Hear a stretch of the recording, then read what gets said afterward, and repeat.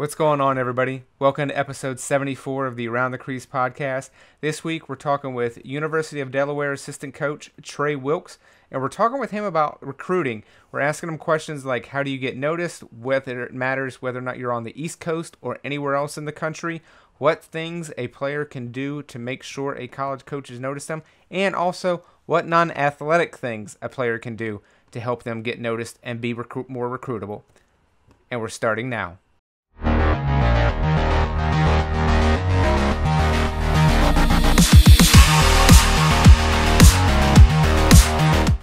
All right, I'm here with Coach Trey Wilkes. He's assistant coach at the University of Delaware, and today we're going to talk a little bit about recruiting, kind of hopefully get some of the most popular questions that players and probably parents have as far as like to try and demystify some of the recruiting process. Coach, thank you for being on the podcast this week. I really appreciate it.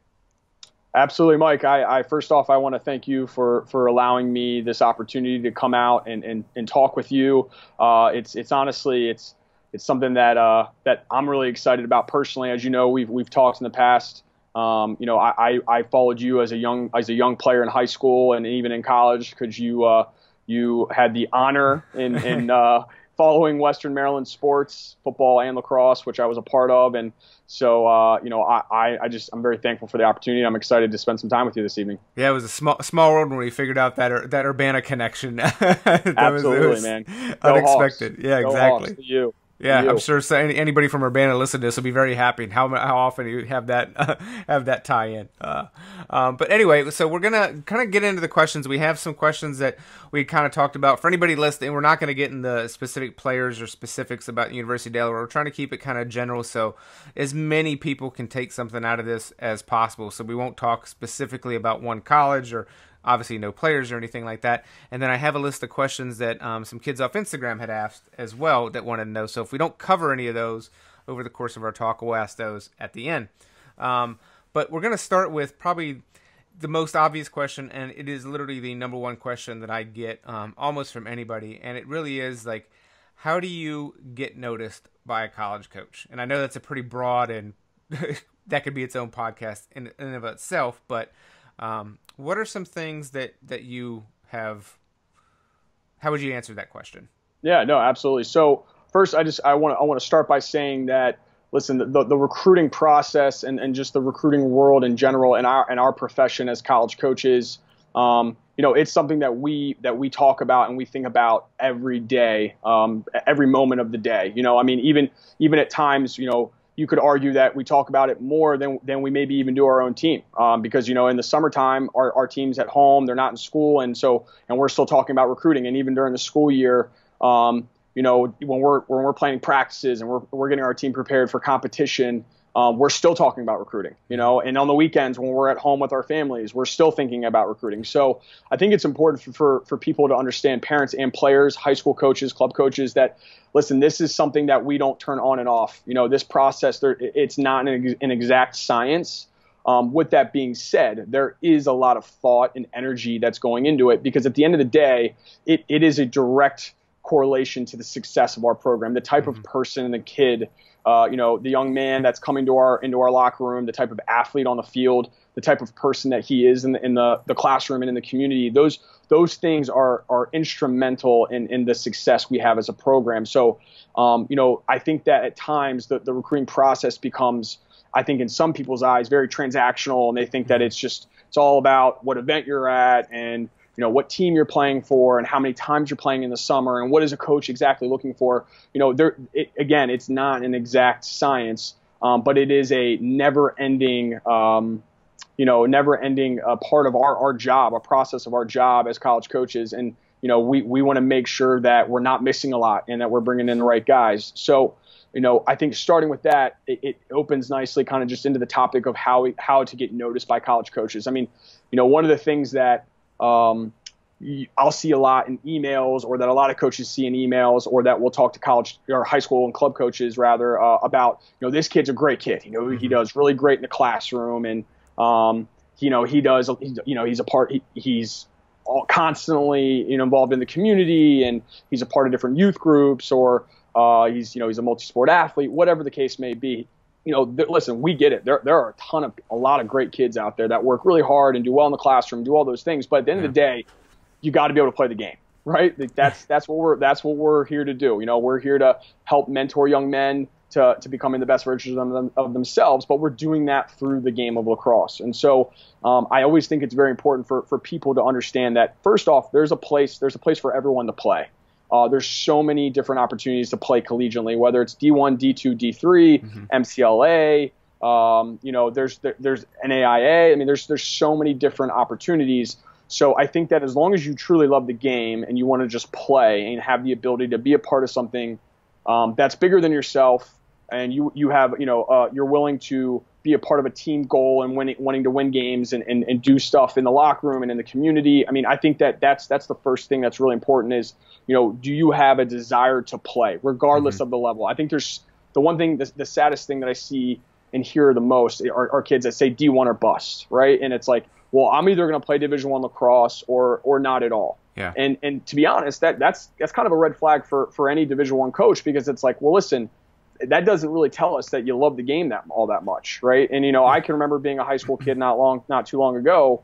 For me, I had aspirations and dreams and goals of playing Division I lacrosse, but at the end of the day, to me, what was more important was that I was going to play collegiately and be a part of something that was bigger than myself, and it was also going to help me just become a better person and prepare me for the next chapter in life. So, kind of with going into all of that, I think in terms of getting noticed, right, I think your game has to be, your number one priority. What are you doing to become a better player? I think with the new rules today, in the last 2 years, really, the new rule of us college coaches at the Division I level specifically not being able to contact a kid till September 1 of his junior year, that really changes the timeline for a lot of kids. You're not having to focus on being recruited as a freshman and sophomore, having to attend as many recruiting events as possible. You now have the opportunity as a player going into high school to just focus on your game. So I think, depending on what age group you're talking about, I kind of categorize that sophomore class and younger. Your job right now in terms of getting noticed by a college coach should be, training, practicing, doing as well as you possibly can in the classroom, and just being a good person, playing as many sports as possible. That's something that I think it's a hot topic in today's society is that multi-sport athlete. I think it's critical, especially with the new rule. It just allows you to develop in so many different ways. One of the examples I use a lot when talking to kids, the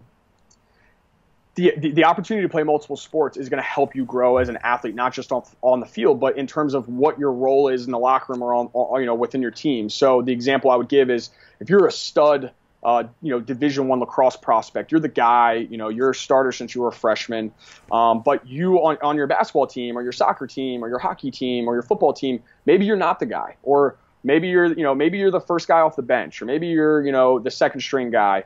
You're having to learn how to fulfill a role that's much different than the role that you currently have as a high school lacrosse player, but might be very similar to the role that you would have as a college athlete coming in as a freshman, right? I mean, you're going to be competing with guys that have been in that college program for a couple of years. And so that role might fit more to the role that you have as a basketball player or a soccer player or a hockey player. The other big piece to that is the coaching, the type of coach you're around, right? Your lacrosse coach, you might vibe with him very well. His coaching style might match your playing style, but your basketball coach might be different. Maybe he gets on you a little bit differently, or maybe he's a little bit more laid back. And so that's going to prepare you not only for the next level of being able to work with different coaches, but even when you go into the real world after college and you're, getting a job and you're working with different people, it allows you to be a great teammate, a great employee, a great coworker.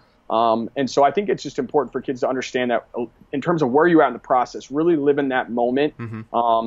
Obviously, as you start to get closer to September 1 of your junior year, your priorities have to start to change. You're still doing all those things, right? You're still doing well in the classroom. You're still you're still practicing. You're still playing multiple sports if that's what you choose to do. But now you are having to start to narrow things down. And so I think that's when the prospect days and the showcases and those other, outside resources that allow you to get in front of college coaches, those things start to come into play. And so I guess I just threw a lot at you there. Is there anything specific that you want to, maybe lead into in terms of the showcases and prospect days versus club team stuff, or high school events like NHSLS? Are there any things that you would like to maybe directly talk about? Well, I guess it's more like, it sounds like obviously there's really not one way a kid would really get noticed. It sounds like, it sounds like it's like a combination of factors. But if I'm a kid and I'm interested in Ohio State, and the coaches have maybe at that point have no idea. Maybe I'm a sophomore and I play in we'll just say in Illinois because I'm located in Illinois. And I want to I'm interested in Ohio State and I want to get noticed by an Ohio State coach. How would a player do something along that nature if they want to play D1 or if they want to play any level? But how would they go about something like that? Totally. So I think that as you do start to creep into that sophomore year where maybe you just finished your sophomore year of high school, your lacrosse season, and you're starting to, you're starting your summer circuit of whether it's playing for a club team or attending different recruiting events. I think it's always important to initiate some form of contact. Also understanding that form of contact can't be reciprocated, right? So right. If a kid that's a sophomore, freshman in high school, a player rather that hasn't reached September 1 of their junior year, that player can email us as many times as he wants. And so, including information like this is my name. I think it's really important to include your grad year. I can't tell you how many kids send emails that don't include their grad year or even their position. And so that always puts us in a tough spot because if you don't include your grad year, we don't know if we can contact you at all. Right. You wouldn't even know. And I'm guessing you probably just err on the side of caution and don't email them. Totally. So I think, drafting together an email and definitely establishing some type of connection that you are interested in that program is a great start. Obviously, once that contact is initiated in terms of, hey, I'm interested in your school, by sending an email, then it's definitely making sure that you're attending the right events. Here's the one event that you can pretty much guarantee an opportunity that you're going to be seen by that staff is a prospect day, right? Mm-hmm. All schools now, even junior colleges, are offering prospect days, which to me, as a coach and even when I was a player, I think I felt and feel is a home run. There's a guarantee that you're going to go see that campus and see what that feels like and looks like. You're going to be coached by that staff.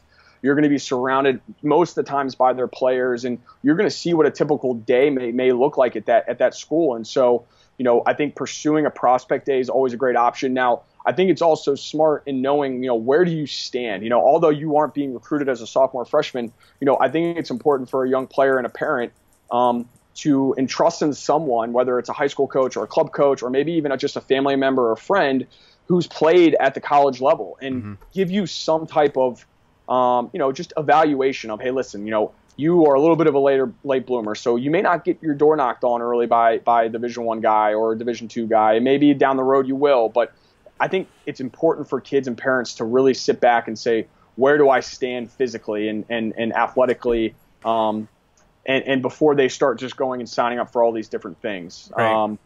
I think that going into all that as well, and something I should have touched on earlier, as a freshman and sophomore, you're trying to develop yourself and prepare yourself for that moment when you can finally be evaluated. And I think right now with the new rule, we're all still trying to figure it out.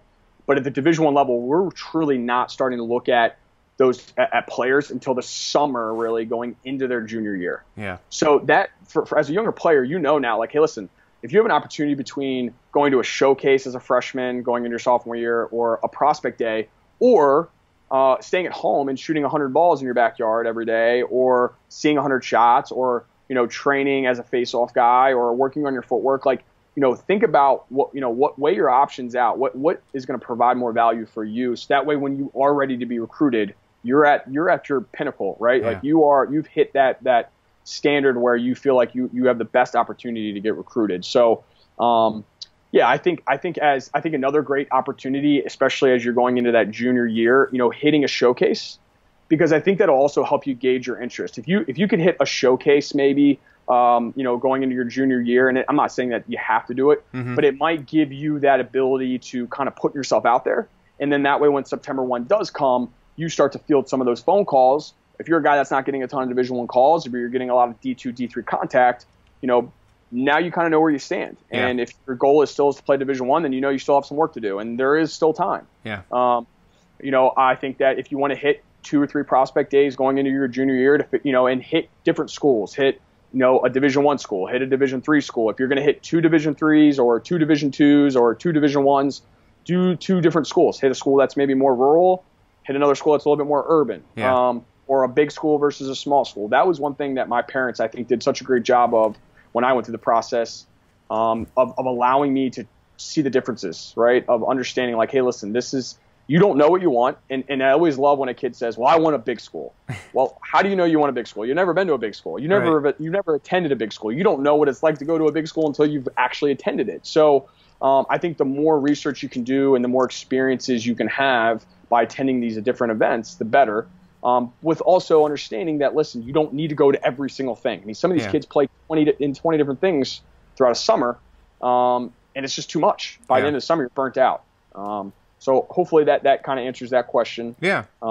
In terms of the timeline and the process and what that looks like. Yeah, and I'm going to ask the next question because I know there's a lot of kids that will want me to ask it anyway. But does it matter where you're located? Does this process change if you're located, versus East Coast where the hotbeds are, versus the Midwest, the Southeast, like the West Coast? Like I know obviously kids have to travel and stuff like that. So as far as that process, it's going to be different that you're not located in Baltimore, maybe 20 minutes from the NHS LS. But from as far as like a getting noticed perspective, like does it matter where you're from as far as like the things you need to do to make that happen?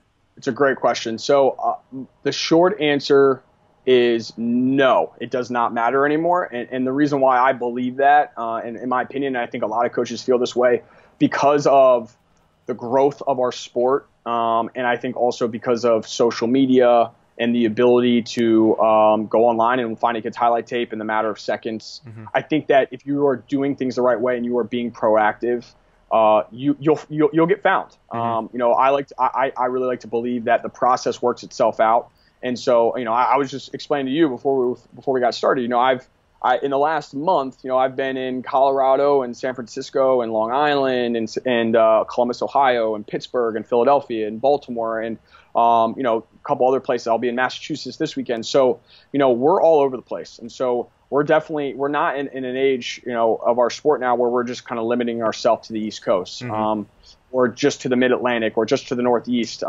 We have the ability now to recruit everywhere. And I think kids now have the ability also to play in a lot of different events and expose themselves to any program. And I think with technology, they have the ability to get in touch or at least send their information out and get themselves out there. Now, what I will add to that is it might be a little bit more difficult in that, if you're in an area where lacrosse isn't popular and you're not, you maybe not being coached by a guy who's played collegiately or a guy who's ever played at all, or you're playing with a group of players where, you're not being pushed every day. Like those are certainly challenges, but those things happen everywhere. I mean, I grew up in Western Maryland and, when I grew up in Western Maryland, lacrosse was light years behind Baltimore, even though we were, an hour down the road.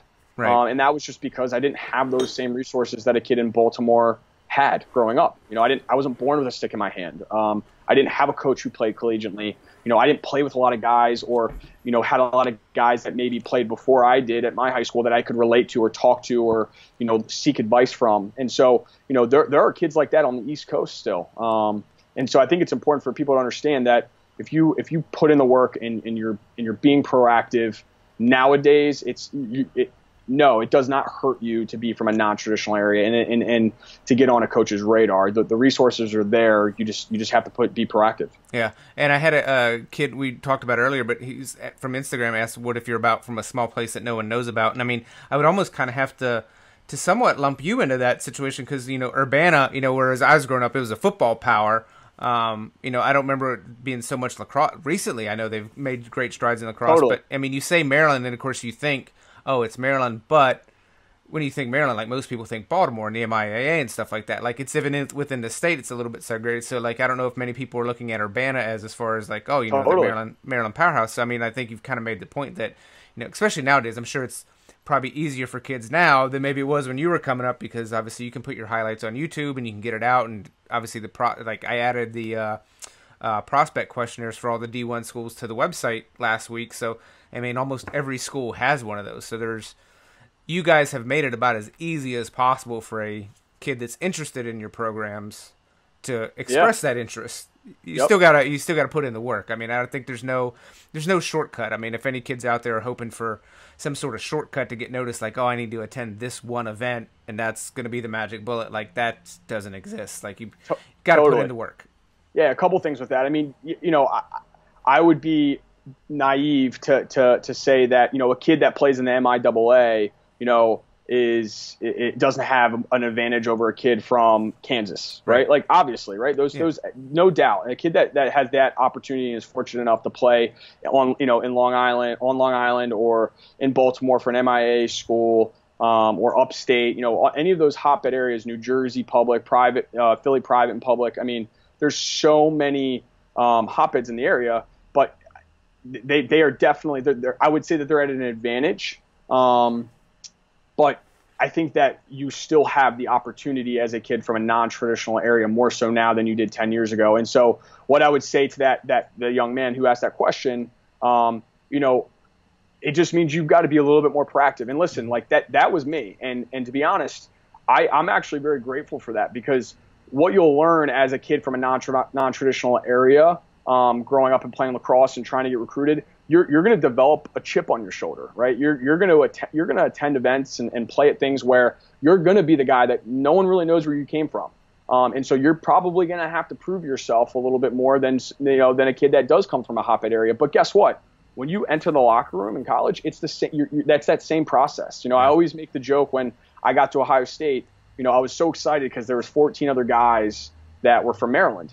But then I looked around the room and looked at everyone's hometowns and high schools. I was the only public school kid from Maryland. Yeah. And so that, and let alone the only kid from Western Maryland. And so that chip on my shoulder that I had kind of developed without even knowing as a high school, you know, prospective student athlete, kind of carried over into my college career. And it actually, it helped me, I think. I think it kept me, you know, grounded, and it made me work a little bit harder. And it made me feel like I still had something to prove. And so I wouldn't count yourself out as a kid that's from a non-traditional area or a place where no one knows. I think if anything, use it to your advantage, right? It's all perspective. If you think that it's going to hurt you, then guess what? It's probably going to hurt you. It's going to probably will be a disadvantage. If you think it's just another obstacle that's going to make you a little bit stronger and a little bit, you know, more of a fighter, that get out there and prove yourself, then guess what? Like it's going to be a positive experience for you. So, you know, for that guy that's out there, you know, just be smart, do a little bit more research than maybe most kids, and make sure that you're, you know, trusting in someone that can help you, you know, and point you in the right direction. And don't be afraid to ask for help. You know, I think that's also really important as well. Yeah, I think that's probably one of the most key things is your perspective. I remember talking with Alex Slusher, who went to Oregon Episcopal in Oregon. He's now headed to Princeton. And when I interviewed him for a story on the site, he said, you know, he kind of took it upon himself. He's like, he knew he's from Oregon, and he would go to events, and kids would kind of be like, "Oh, you're from Oregon," and it would be kind of that thing that he was like. So he took that as, he's like, "Well, I'm gonna show him." Like, you know, he took it as a challenge. He didn't take it as like, "Oh yeah, I'm from Oregon." Like he didn't. So it's this completely perspective, and you can see how you could see it either way. But obviously, he worked it to his advantage. And I mean, not that everybody's going to go to Princeton, but there's a way that you can work that to your advantage. And like you said, play with a chip, and coaches will probably notice that. You do that often enough, coaches tend to notice the kids that scrap and fight a little bit harder and run off the field instead of jog off the field, and all those little things when you don't think coaches are watching. You guys are watching. No doubt. And I just think with technology today, like, and here's the thing, like at the end of the day, we are college lacrosse coaches. Lacrosse is what we probably know the best, right? I mean, it's what we see, it's what we've played, it's what we do.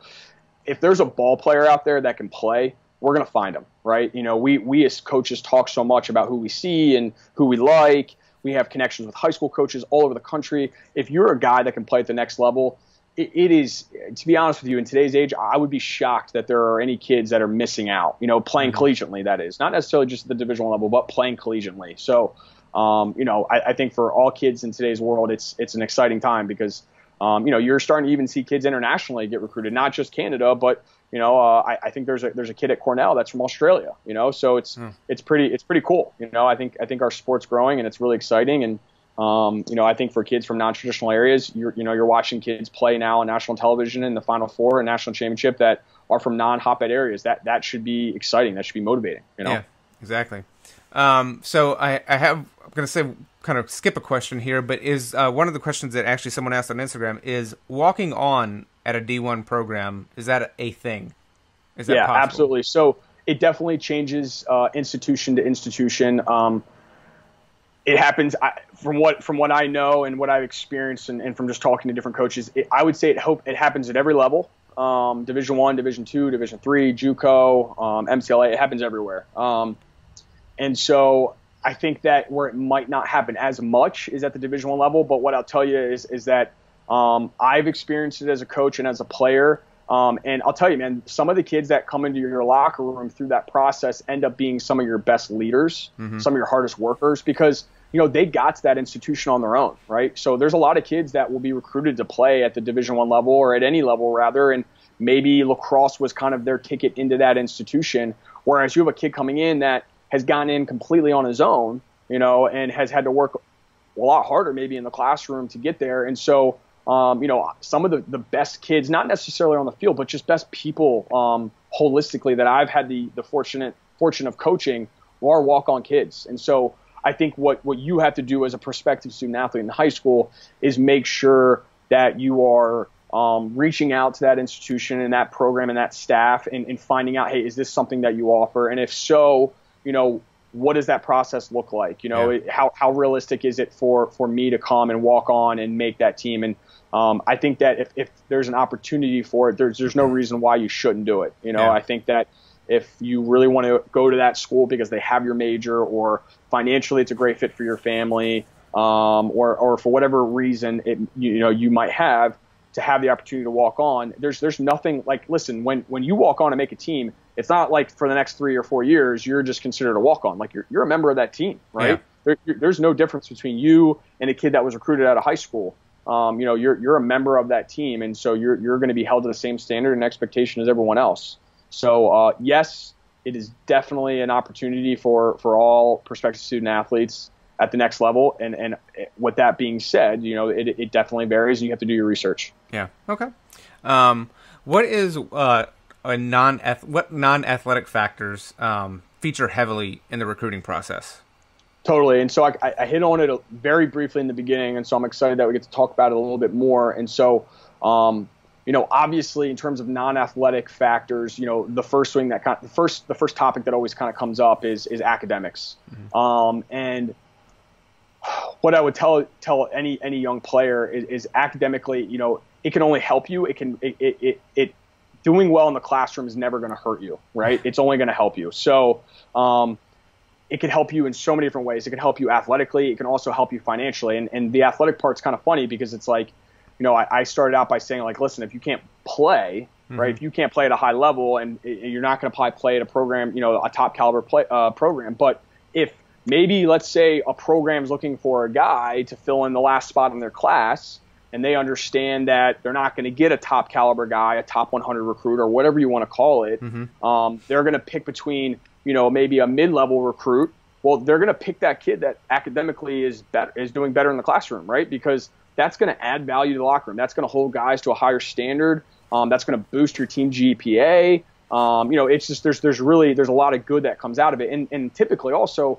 kids that do well in school, that usually translates directly to the field, right? Yeah. If you're a kid that's doing really well in the classroom and you're working hard to get great grades, typically you're working really, really hard in the weight room. You're working really, really hard on the practice field. And so it kind of goes hand in hand. It's very, very rare that you see a kid that doesn't really care about his schoolwork, doesn't work really, really hard in the classroom, and does really, really well out on the field, right? I mean, it's kind of like, my mom always used to say, like, if you can't make the bed, how are you going to play Friday night under the lights, right? Yeah. Like in front of 5,000 people for a band, for your high school football team. It's like you got to be able to do the little things in order to do the big things, right? It doesn't get swapped around. And so it's the same message that I think a lot of coaches tell their guys when going through the process. So, academics is important. I think financially it's also huge because, there's only 12.6 scholarships at the Division I level per team per year. And so I think a lot of people get very confused, and I think they're misguided in terms of what that number is. I think I've heard some people say,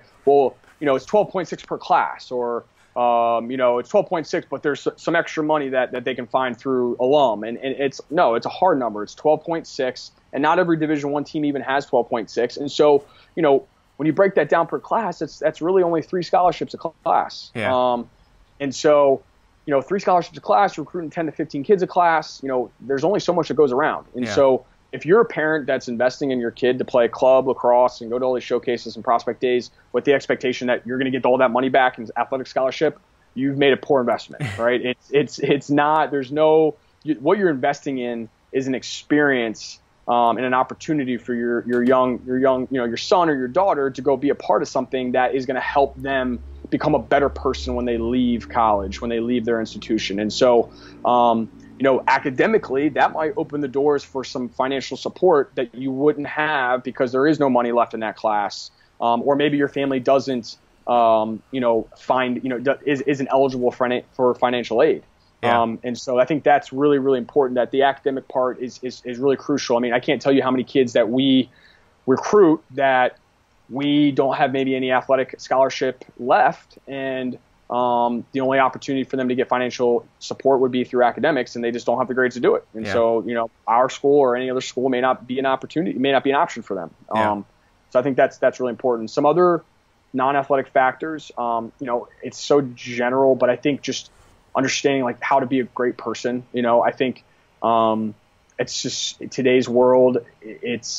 You can get caught up in social media in terms of what's important to you and your values. And at the end of the day, if you're coming to an institution or if you're going to an institution to play a collegiate sport, regardless of the sport, and you're anticipating an experience that includes maybe 60% academics and 30% athletics and 10% social, like you're probably not looking at the right things. Like one of those 3 things have to be removed, right? And it's not going to be athletics and it's not going to be academics. Yeah.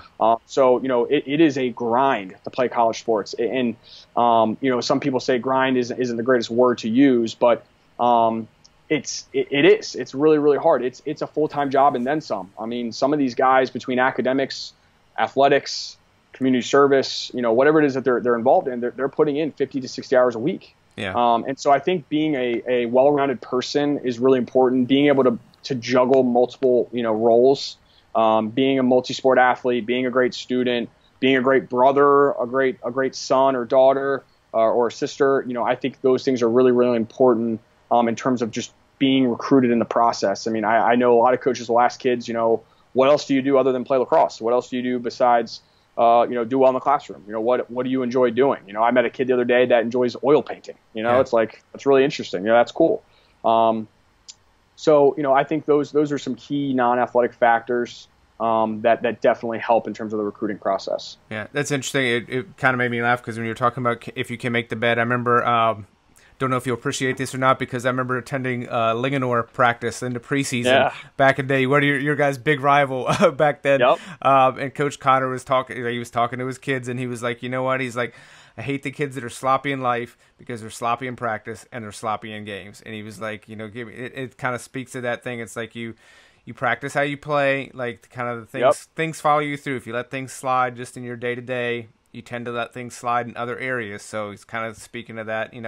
Absolutely. The kind of person you want to be will kind of translate to the field as well. And I mean, I think, I worked full time and to help pay my way through college, and kind of because of that, I mean, and full time, athletics is a full time job for most of these guys. Like they spend, almost how much time on the road and, practice and trying to cram for studies and stuff like that. And I mean, obviously the academics part, that doesn't go away. Like and if it does, you won't be doing the rest of it for very long. Yeah. But it's like one of those, for me, it was, the social stuff. Like there was things that happened at campus that I was like, well, I don't get to do that because I got to work and I got to, study for finals and I got to do all that stuff. Like it's got to be the same for the college kids. Like, Absolutely. you're doing this stuff. So it's like, if you want to live the National Lampoon's frat house life and play college athletics and academics, like that is probably not for you. Like, totally. it's just, I mean, I'll steal a quote from Coach Noah Fosner. He's our defensive coordinator at the University of Delaware. Great friend. He always says, it all bleeds through, right? So, if there's something in your life that you're not taking care of in some way, shape, or form along the line, it may not happen right away. It is going to impact another aspect of your life. And I think for young kids right now, and it's really hard to do in high school because you're pressured by so many different things that are going on, whether it's social media and, seeing that this kid's ranked, he's the number 5 recruit in the country, or, your high school isn't in the top 10, or, you see what your friends that maybe aren't playing sports are doing. I think it's important for kids today to really sit back and take a moment. And I think talking to your parents is a great way to do it, or any mentor really. What do you value in life, right? As a high school student, like what is truly important to you?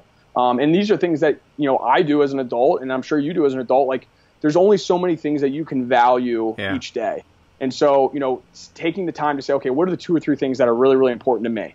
And if you want to take care of those things at the highest level that you possibly can achieve, like there can't be distractions, right? Yeah. You can't divvy those things out amongst 6 or 7 different values. It's got to be, what's important to you. So like, if you're a high school kid that's looking to get recruited, your values should be doing well in the classroom, competing on the field, or competing really in anything that you do, and being a great person, right? And and all of those things are going to include a lot of other little aspects of your life in terms of doing your chores when your parents ask you, and doing what's asked of you in school, and being a great student, being a great leader and a role model, and being the first guy at practice and the last guy to leave. And so I think that if kids can sit down and really start to think about what do they value, because if you value being social as a high school player, you're probably going to value that as well as a college player. And so maybe playing a collegiate sport isn't in your best interest, or playing at a very high level. If you don't love practice, then playing a Division I sport, or really a college sport at all, Division I, Division II, Division III is the right path, right? Yeah. I mean,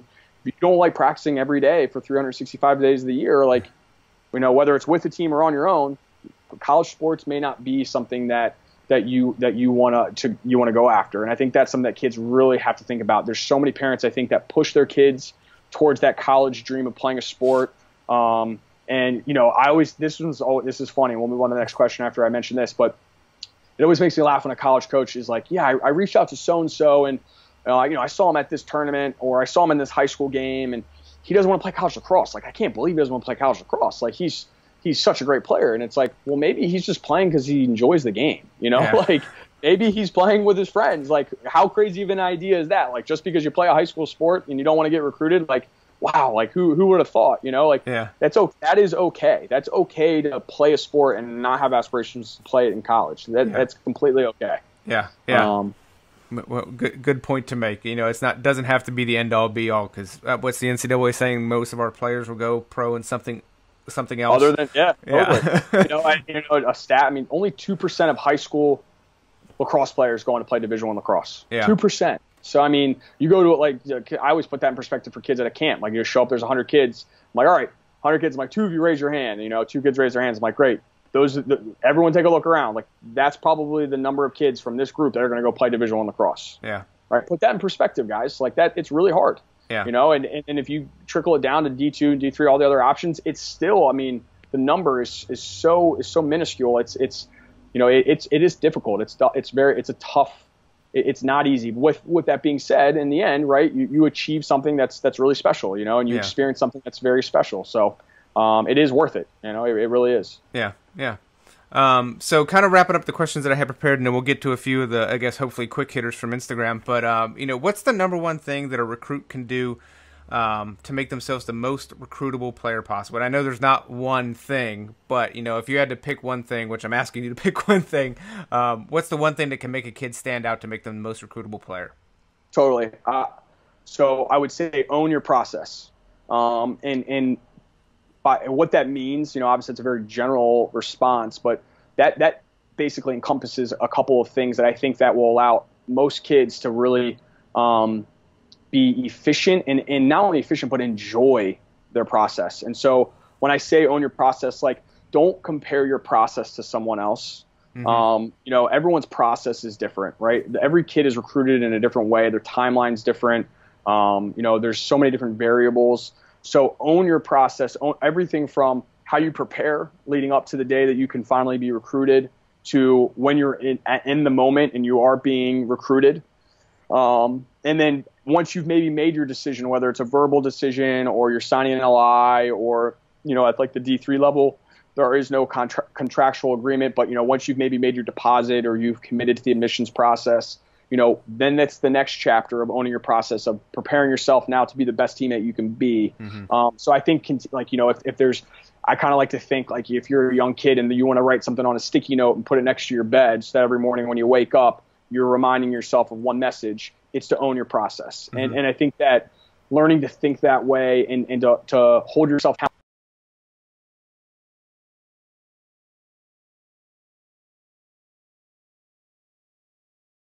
College, and even in college they help you so much. I think learning just to be accountable for yourself and for your own responsibilities, I think that's super important. And obviously, again, very general response, but I think that if you can apply that to every aspect of your life and what you're doing through your process, you'll find that as long as you're thinking that way all the time, you're going to be all right. You're going to end up all right.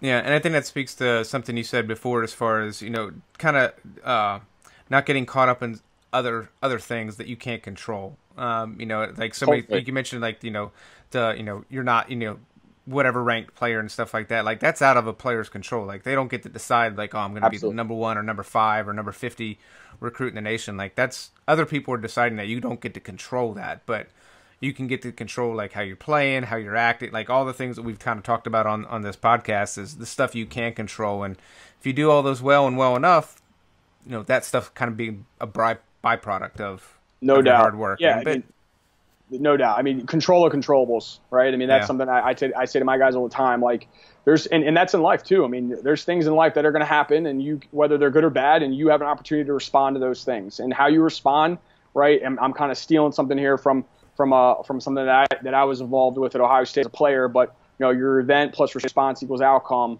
That's talked a lot about today and on social media and in different athletic programs. But your outcome is dictated upon your response. And so you're right. I mean, focus on the things that you can control. You can control getting up an hour early and getting to school an hour early and hitting the wall for an extra hour every day. You can control staying in the weight room for an extra 15, 20 minutes working on something that's specific to your position. You can control putting in an extra 10 minutes of studying every night. Like those are things that you control and that no one else can take away from you, right? And effort, right? It all comes down to effort. So effort and commitment. So that's again, that it nicely goes into owning your process, right? Like if you're not going to work at a Division I level as a high school, prospective student athlete, then you're probably not going to achieve that. Same goes for the Division II and Division III level, or just playing a collegiate sport. If you're not going to train and prepare yourself to play at that level, then you probably won't achieve that goal. So that's a great point. Okay. Now we're going to get into a few of the, we'll call it the lightning round, because these are questions that I solicited off Instagram. We won't hit all of them because I think we've covered some of this stuff already. But one of the players asked, was like, what's the most popular time and year for a high schooler to get D1 contact? Now, I know obviously the September 1st of junior year is as far as like contact, but trying to understand his question. But if you get it, go ahead. Yeah, totally. So based off the new rule, and I think it's important for people to understand that up until, I want to say it was April 2017, I believe, up until April 2017, the way the recruiting world kind of worked in terms of the lacrosse world and at the Division I level, right? You could reach out to a college coach via, phone call. That coach could pick it up and you could have a recruiting conversation. Whereas now that can no longer happen. So some examples that I like to always give to kids: if you are a prospective student athlete that has not, reached September 1 of your junior year, you show up on campus because you want to do a campus tour on your own, and you walk to the lacrosse offices and you go in and introduce yourself, and coach asks you, what year are you? And you say you're a sophomore or freshman.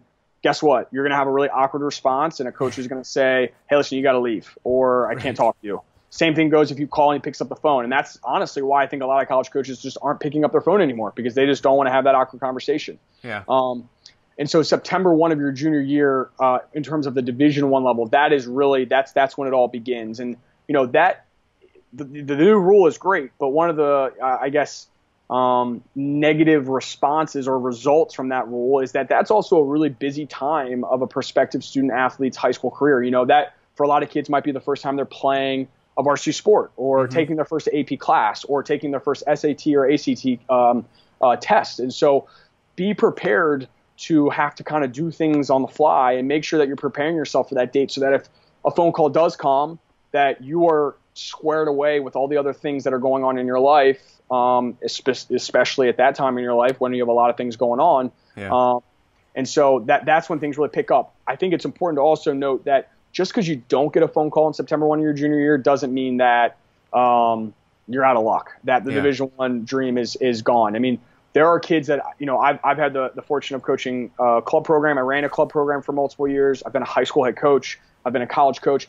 I have seen kids that have committed to play Division I lacrosse at Big Ten, top 10 institutions, ACC, May of their senior year. So they're like done playing their senior year lacrosse, and they're being offered the opportunity to go play Division I lacrosse. So the way I look at it, college coaches, they don't stop recruiting a kid until they have submitted their deposit to a school, signed an LI, or stepped foot on another campus, and so you're recruitable all the way through. But I would say September 1 of your junior year, and then, with Division III, they can recruit you whenever. It's the wild, wild west. They can recruit you as a freshman in high school if they want. That's not happening, but that is a reality. That could happen.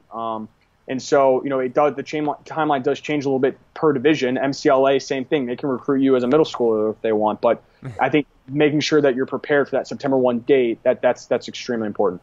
Okay. Kind of covered some of this. A couple of people actually asked what you guys look for in a FOGO or a face-off guy. Yeah, so I think at the college level, that position, it's funny, you have so many different coaches at different levels talk about, a face-off position. I was a face-off guy, and so I'm definitely a little biased. I think that it's a great position. I think it's a great aspect of our game. It's very unique. I think that people talk about, you don't have a position like that in other sports. Well, that to me is actually kind of a positive. I think that's what makes our sport special. And so, are there certain scenarios where guys maybe are anomalies, or they're one-offs, like a guy like Trevor Baptiste or TD Erling, guys that just absolutely dominate their position. Alex Woodall is another guy. Yeah. Absolutely. But hey, listen, there's Michael Jordans that came along too, and we didn't get rid of his position, right? Right. So just because he dominated everyone.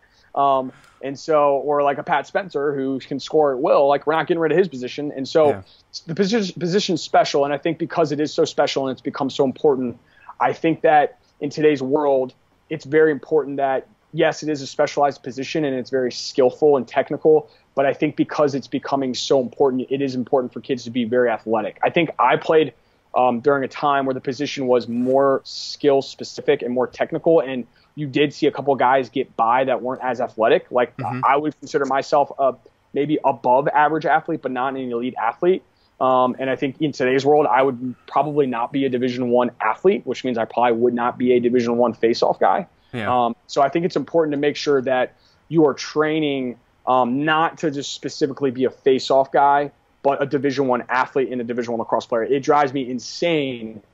It drives coaches insane at all levels when you go watch a high school player literally run on the field to face off and run off the field. Play offense, play defense. As a high school player, I played offense and defense. I didn't just face off. Yeah. I think that's super important because those skills that you'll develop as an offensive and defensive player at the high school level are going to help you at the college level, whether it's taking care of the ball and getting possession for your team, or getting stuck on defense because teams are playing subbing games and you're all of a sudden stuck and having to match up on a guy who's dodging to the goal. Those, being able to ride and clear and not have to manipulate a team's ride or clear package because you're a face-off guy. I mean, those things are so important.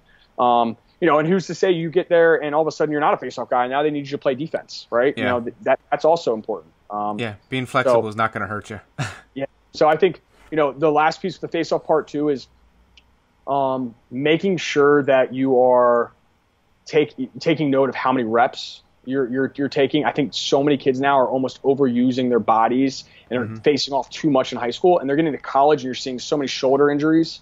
So I think that, training more in the weight room and less out on the turf, or if you are out on the turf, not necessarily taking a live face off and working more on your own craft. I think that's really important. Yeah, and I don't know if this applies, but I remember talking to Justin Shockey during his senior year at Landon. Obviously, he dominated when he was at Landon, and then one of the things that got me is his hobby or pastime was whitewater rafting.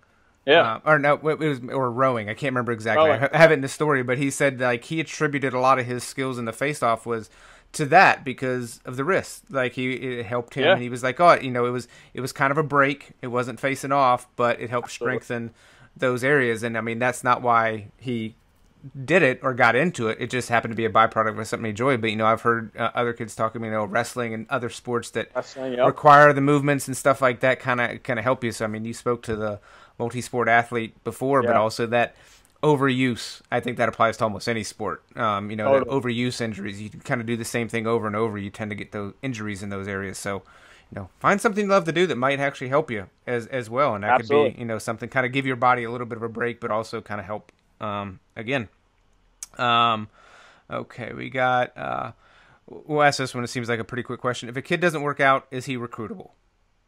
Yeah. So, I mean, obviously it's a difficult question to respond to without saying like, of course you have to work out. I think, what's more important, if you're playing 3 sports a year, right? You're playing sports all year round. So you're a football player, you're a basketball player, you're a lacrosse player, it is going to be hard for you to find time to dedicate yourself to the weight room. Right. Mm-hmm. And so like, if you are a guy that's playing multiple sports and you're upfront with your coach, you say, listen, I just haven't had as much of an opportunity to train in the weight room because I'm playing sports. I mean, when you think about it, football starts in August as a high school player. You do that all the way up until the end of November, and then basketball starts the last week of November, and then you're doing that all the way up until the end of February, and then lacrosse starts the first week of March, and then that goes all the way to the summer. And now you're playing club. It's like, yeah, I mean, I could totally understand it. But if you're not a multi-sport athlete, I think training, and it doesn't necessarily have to be in the weight room, but even as simple as like jumping rope and using ladders and cone work and hill sprints and hitting the wall, things of that nature. I mean, it doesn't mean you have to get in the squat rack and be able to squat 400 pounds, right? Yeah. I mean, that's not necessarily beneficial to our sport at every position. Plyometrics, plyo training is probably more specific to lacrosse, being able to, work really, really, really hard for 20 to 30 seconds and then continue to go for another 10 and then go really, really hard for 20, 30 seconds. It's not like football where you're on and off. It's more so keeping a pace and at times having to elevate, your cardio or your muscular endurance. I think that you do need to train in some aspect, but it doesn't mean you got to be, throwing up a ton of weight in the weight room. Yeah. And I think, for your point, if kids are playing those multi-sports, if you're basically playing sports from the time you get to, you start your junior, senior year, whatever, and go to the end, like you're probably working out in the weight room as part of those sports to begin with. But I think if you're going home and you're playing Fortnite for 3-4 hours per night, probably not going to play D1 lacrosse if that's where your priorities are. And I think to your point, like sometimes that's fine if that's what you want to do. Obviously, there's kids making thousands and millions of dollars playing Fortnite online, but it's like you kind of got to, you're going to have to dedicate yourself to that and not chase a D1 lacrosse dreams. Like, pick your priorities. What do you prioritize? Yeah, what do you value, right? Same thing we were talking about earlier. You can only value so much. If you value Fortnite, then something's got to give. And I would tell you as a college athlete, there weren't a lot of video games played, and if they were, it was on Friday night when everyone else on campus was going out, and we had a game the next day, and your academics were done, and so you had nothing else to do than to play maybe FIFA for 10 minutes with your roommates before you went to bed. Yeah. So there's definitely not a lot of gaming going on at the next level. Yeah. All right. Well, it kind of does it for all the questions. Is there anything that I didn't cover that you feel is important to talk about? Anything I left out? One thing I would just love to end on, and it's something that my parents they did such a great job of reminding me this consistently throughout the process. And I try to remind kids this as well when I talk to them or walk them through the process, whether it's as like their mentor or as a coach, enjoy the process. I mean, no doubt it's going to be stressful, but it's such a fun and exciting time. I mean, when you really think about it, you're being sought after by college coaches that want you to be a part of their locker room, and they want you to come and add value to what they already got going on. And so, take a moment, to take that in and enjoy that. And when you're on campus, don't feel so stressed to ask the right question. Don't be afraid just to put it all out there and act yourself and ask those difficult questions, because that's what we want to see as coaches. We want to know what kind of kid you are. We want to dig in and find out what makes you tick, because we want to make sure that when you do come to our program, whether it's D1, D2, D3, that it's going to be a great fit. We want you to enjoy your time. We want you to be able to get the most out of the experience. And so enjoy the process. I mean, it's going to be different for everyone. And as long as you are able to control the controllables, align your values for what you're looking for, and just enjoy it all, you're going to have a lot of fun. Yeah. All right, I think that's a perfect way to end it, Coach. I cannot thank you enough for joining me today. I'll make sure to link to the University of Delaware's prospect questionnaire, because I know we talked about that. And if you guys have your prospect day, that's another one of the things. Like every coach that I talk to always mentions that. Like if you're interested in the University of Delaware, that's probably the best way to guarantee that you're going to get seen by the coaches there. So, Coach, thank you again so much. I really appreciate it, and we'll talk to you soon. I appreciate it, Mike. Thank you. Thank you so much for watching this week's video. If you enjoyed this video, please don't forget to hit that subscribe button. And if you could, hit that thumbs up and leave a like. It really does help out the channel. And again, if you enjoyed this video, you may enjoy one of our other video podcasts, and you can check those out by clicking the link above. Everybody, have a fantastic week.